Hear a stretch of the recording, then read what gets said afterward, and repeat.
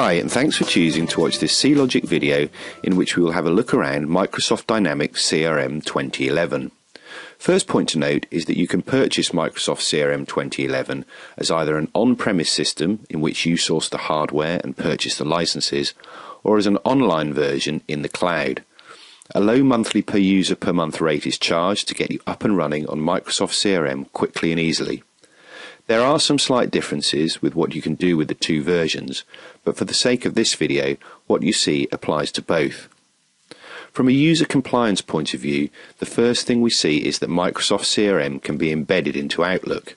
Users only need open one application, and the look and feel of CRM is pretty much identical as the application uses the Microsoft ribbon and folders on the left.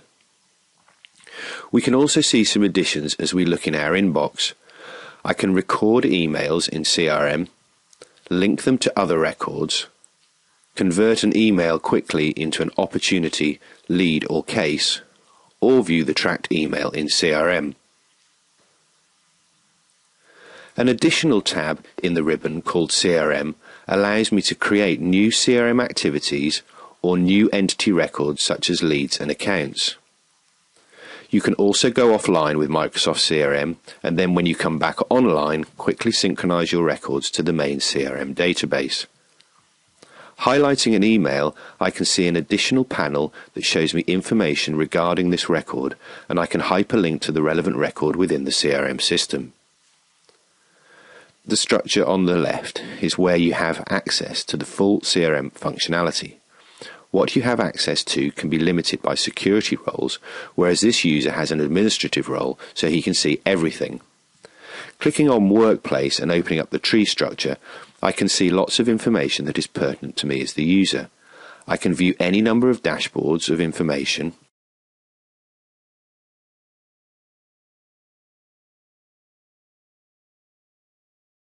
or I can view my list of activities. Notice the look and feel of the list view at the top with information below. If I select a different record, the information below changes.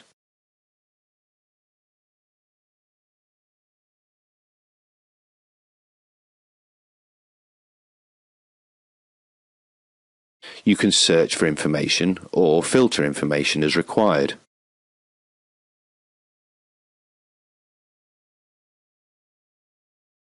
And also notice that the ribbon has now become entity specific, so I can work with my activities. The workplace contains other areas as listed.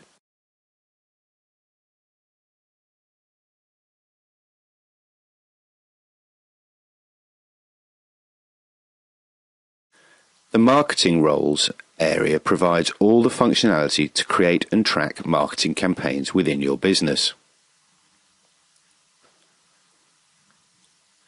You can create a marketing list, which is essentially a list of leads or contacts based on certain criteria, and associate that list to a campaign so you can mail shot them, for example.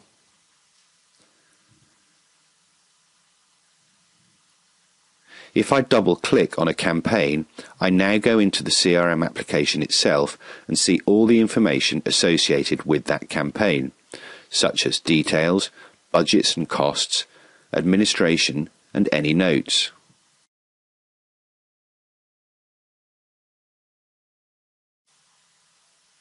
I can also see all related information to the campaign, so I can schedule specific campaign activities, view campaign responses, associate target products, and view associated marketing lists.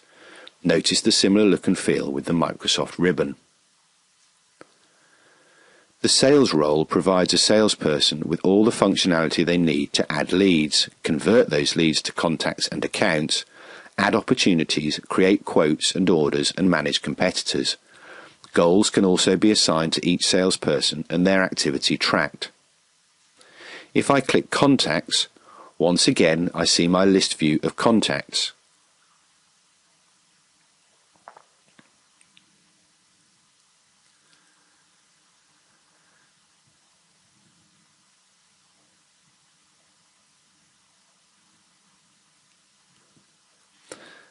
I can also look in more detail at a contact by double-clicking on it. I can now see more in-depth associated information, like the details I have for him or her,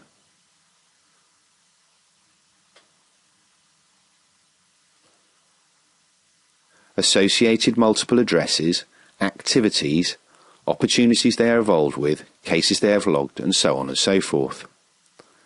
For example, I can see that we have one open opportunity with Simon Garfunkel.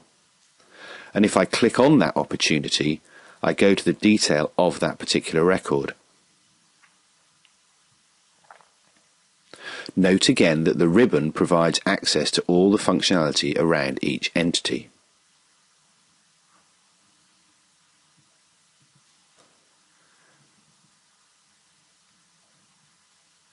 The service role is a similar look and feel, but provides a customer service representative with all the functionality they need to log cases, which are essentially any issue or complaint.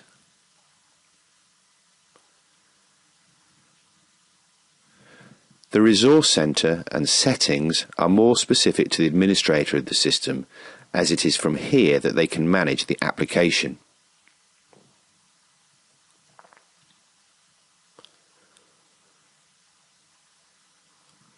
Well, there we have it. That's a quick overview of Microsoft Dynamics CRM 2011.